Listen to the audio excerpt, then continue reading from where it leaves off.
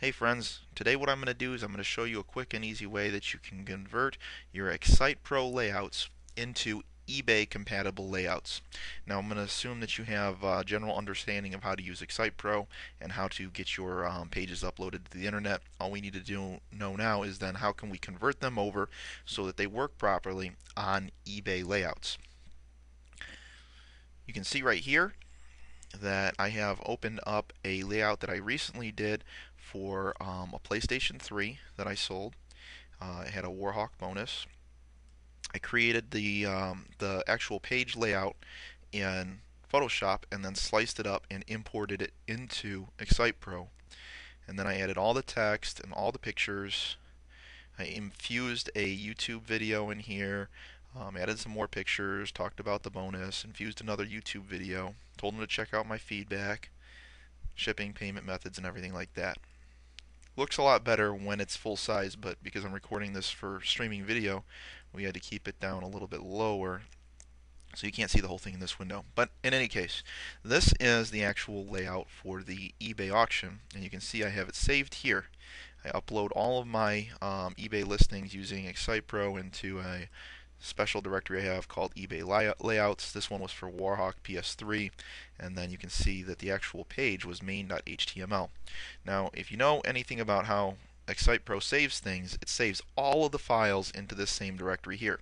So this page right here, which is main.html, is saved into the Warhawk PS3 directory, but so are all of these pictures down here. This picture, not the YouTube preview video because that's saved on YouTube, but this picture and this picture, all saved in that same directory. This picture that I made with Photoshop and this picture down here, as well as the style sheet for this entire cute layout and this header graphic here. They're all saved in this Warhawk PS3 directory.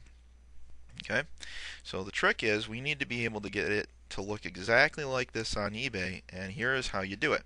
First, you go here. You got to use Internet Explorer for this, and you're going to need to use a second type of web editor, like a smaller one. I'm going to use FrontPage. You can use NVU or anything like that, but Dreamweaver will work just fine as well. But you're going to go to your page source, and you'll say View Source, and then you're going to copy all this. So hit Control A to select it all, hit Control C to copy all of your code, and then what you need to do is switch over to your basic web editor. Like I said, we're using FrontPage here, and then you hit New Page. We're going to switch over to our code view and delete all the basic code out, and then paste in the code for our layout page. Now before we switch over to normal view or preview view, we need to make sure that we make one quick change up here. At the top up here, you're going to see this little thing that says xspstyles.css. We're going to need add a little bit of stuff here. See, what's going on is when eBay runs this code to display it in your eBay layout, it doesn't know where to find anything. And that's why it looks like this. You have broken links, broken header graphics, broken graphics to all your pictures. The YouTube preview video will show up because it knows exactly where to find that. The YouTube URL is what's called absolute, but all your other pictures are busted. So this is what you do in order to fix it. Go back to your Internet Explorer window right here, and you need to highlight everything here up to the slash before or the forward slash before your actual page that's being displayed. This is the page being displayed, main.html. We need to highlight everything before that. And we hit Control C and copy it, and then we're going to update all of the links or all of the URLs in the actual code for this particular listing. And you're going to start by going here. You look for this little piece of code that says xsp_styles.css. Place your cursor before that and hit Control V. And now it will tell eBay exactly where to look for. So it's going to look for this file right here. eBay layout /warhawk ps/xsp_styles.css. And you can see it's already starting to take shape. So you got the left frame here already integrated, the right frame, the entire thing got recentered. If we go down to the bottom, you can see the footer graphics already there. And now all we need to do is upgrade all of the picture graphics as well. So if you're using front page, just right click on any of the pictures, go to Pictures Properties, go to the General tab, place your cursor before the actual file name, and hit Control V and paste that same URL extension before it. And look at that. There is our header graphic. And let's update all the other pictures using the same method. I'm going to go pretty quickly here. So cursor goes before the picture, and then it gets imported. You get used to doing this. And all of a sudden you're doing it real fast, just like this. And you just do every single picture that looks like it's a broken link.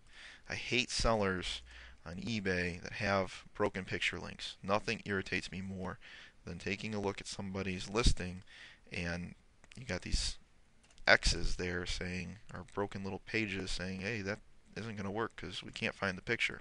Because the seller didn't take the time to get the pictures and all the URLs updated. So I think we have all of the pictures updated. If I could look at it full screen, it would be easier to see, but I think we do. And so you get the general idea. Here is exactly what this now looks like with all of the URLs for the pictures updated in the background using the code. So if we looked in the code, we'd find these long links in here all over the place for all these different pictures. There's one, there's one. It doesn't really matter how it works. All you need to know is that it does work. From here, what you're going to do is you're going to want to save your file. So when you hit save, what it's going to do, we'll call it temporary Warhawk, because I've obviously already saved this. And here's an important screen. It's going to say, what do you want to do? Save the files and basically rename them all? The answer is no. You don't want to do that. They're already on the internet.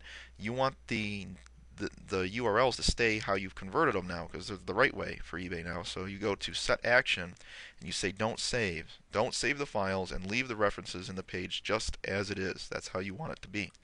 And say OK. Now the file is saved. From here, you're good to go. Just in your code view, hit Control A and select all. Then hit Control C to copy it all. Open up Turbo Lister or open up your listing tool right in eBay. Paste this into your listing description, and your listing description will come out looking exactly like this, just the way you want it to. So that is pretty much it about how to create an eBay auction layout using XSitePro. If you have any other questions, feel free to PM me on the message board. I think that this will be helpful for a lot of people, and once again, it's one of the free things that I do. Cool. Have a great day.